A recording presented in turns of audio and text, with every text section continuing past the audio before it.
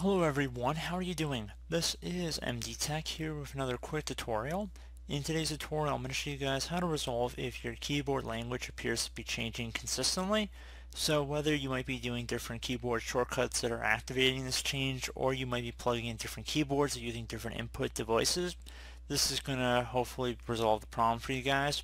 So without further ado, let's jump right into it.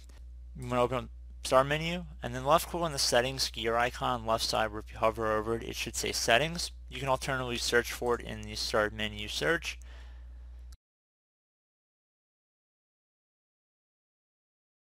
Underneath Windows settings, you want to go ahead and left click on the devices tab. And then you want to go and left click on typing on the left side here. Now you want to scroll down until you get to advanced keyboard settings on the right side.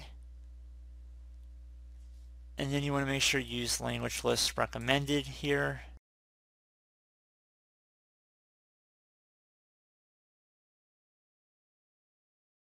And then select underneath switching input methods checkmark where it says let me use a different input method for each app window. Once you made that selection, you can just close out of the settings window and restart your computer, and hopefully that has resolved your issue. So as always, thank you guys for watching this brief tutorial, and I do look forward to catching you all in the next tutorial.